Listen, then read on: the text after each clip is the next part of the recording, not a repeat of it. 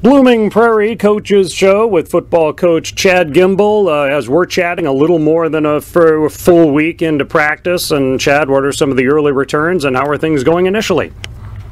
Well, we're happy with where we're at. We have a number of returning starters on both sides of football. So compared to last year, we feel like we're a lot further ahead.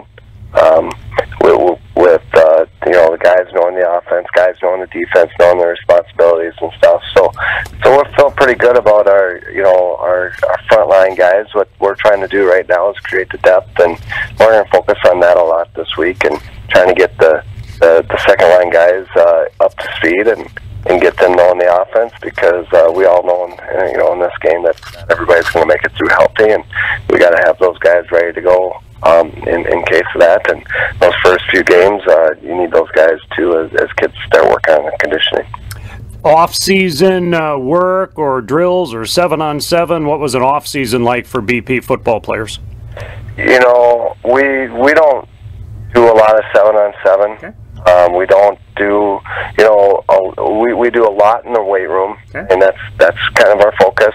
And then also with that, we also do a little camp, and then we go to a team camp. So we acclimate our kids for 4 days, and then we send them out to a team camp, and we went up to NDSU this year. So that went really well for us. And kids are so darn busy these days. We try to give them as much time as they can in the off season. That's my philosophy. Let these kids be kids in the summer. The scrimmage this weekend, where do you go on Saturday? Who do you see, and what are your goals? Again, we're heading over to Maple River. Okay. 3-team scrimmage. We have Maple River, who's in the state tournament. Blue Earth, who's always very tough. I think they finished second in the section, so should be very good competition for us. So those are the two teams we face. And as far as what we hope to accomplish, a lot of it is going to be, we know what our frontline guys can do that are returning. We're going to see, some battles that we're looking for on the lines and the defensive back positions and linebackers. So we want to see those battles and who's stepping up, and then also where are we at as far as depth and who our backups will be, and those are very important roles as well. So those are the things. We're not going to get too fancy on offense or crazy on defense. We'll stay pretty basic, pretty base, and just see what we can do in those situations. So who are some of the key returners or captains or leaders that you're looking at to help guide the team this season?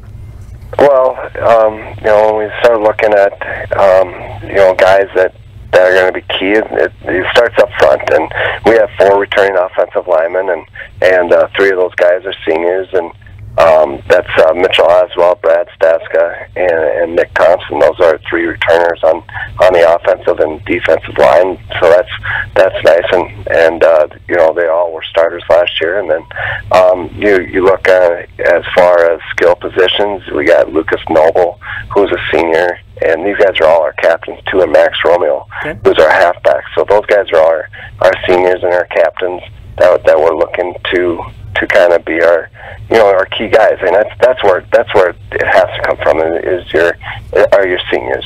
And then along with that, quarterback returning is Seth Peterson. He had a good year last year, and we expect him to take that to another level. And we got a ton of juniors that we can count on it. Peyton Simon, Colin Leram, and then some sophomores to sprinkle in there. So we got a lot of guys that we feel very comfortable with and that have had a lot of playing experience. So hopefully, their leadership out on the field and the game slows down just a little bit more for them this year. And what is your schedule outlook, highlights of the upcoming schedule? Well, first of all, we got moved into a different sub-district, so we're kind of familiar with these teams from sections, but we haven't seen them year after year. So the only team we saw from that section was Rusher Peterson, okay, from last year. So they're all new. We don't know who's coming back and stuff, but we expect the same teams, Somewhere Central, Goodhue, and then Rusher to be kind of the top teams that we need to kind of mark on our calendar, get ourselves ready to play. And our main goal as far as what we want to do is we just want to get better each and every day. And if that leads to a district championship, then so be it. But what we're really doing is focusing on the postseason this year. Chad, thank you very much for the time. Good luck over at Maple River at Saturday's scrimmage. All right, thanks a lot. I appreciate it, Roy. All right, great to talk to Chad Gimble, Blooming Prairie football coach on the KRFO Coaches Show.